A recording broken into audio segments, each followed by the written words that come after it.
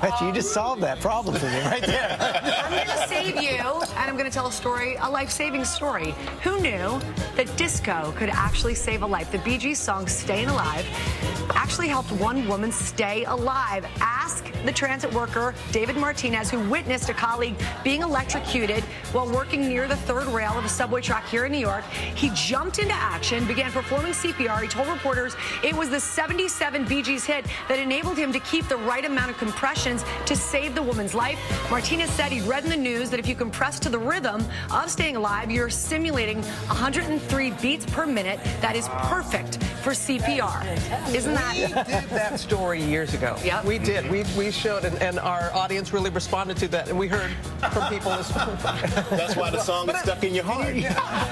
But it's great. I mean, you remembered it the right way. You remembered that to do that. Yeah, and in an emergency situation. As long as you don't do this. That's a lot. You just can't. Got to keep both hands. Again, we get so close. so close. Almost there. I'm still going. I'm still going. All right.